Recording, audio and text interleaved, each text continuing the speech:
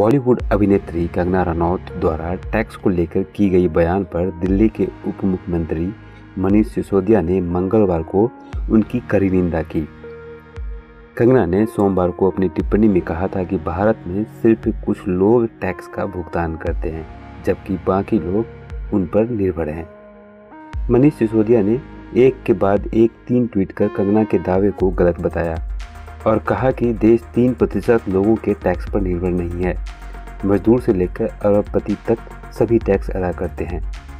सिसोदिया ने कंगना पर तंज कसते हुए कहा कि उनकी करोड़ों की कमाई में दिहाड़ी मजदूर का भी योगदान होता है, इसलिए उन्हें सोचना चाहिए कि कौन किस पर निर्भर है।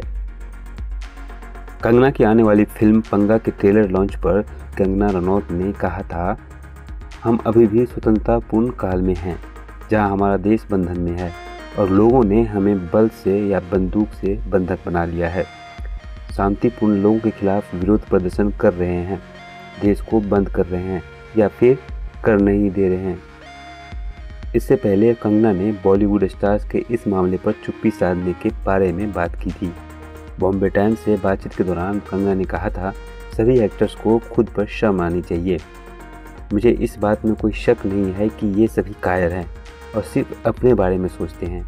ये लोग सिर्फ पूरा दिन अपने आप को शीशे में देखते हैं और फिर पूछते हैं कि जब हमारे पास सारी सुविधाएं हैं तो हमें क्यों देश के बारे में सोचने की ज़रूरत है। इनमें से बहुत से अपने कंफर्ट जोन में रहना पसंद करते हैं। बॉलीवुड के लेटेस्ट अपडेट्स जानने के लिए माय बॉलीवुड को सब्सक्राइब करें। धन्यवाद।